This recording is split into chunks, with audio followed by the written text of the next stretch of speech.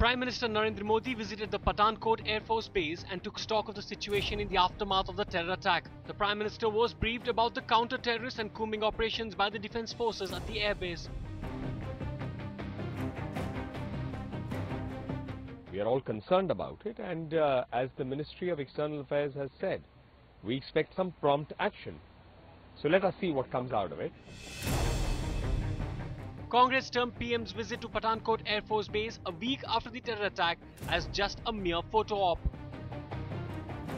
There is nothing which is going to be gained from this dialogue. I do not understand why this Prime Minister is clutching at straws. Why is he taking every statement coming out of Pakistan as gospel and then trying to validate it and use it in order to get the Foreign Secretary's dialogue going?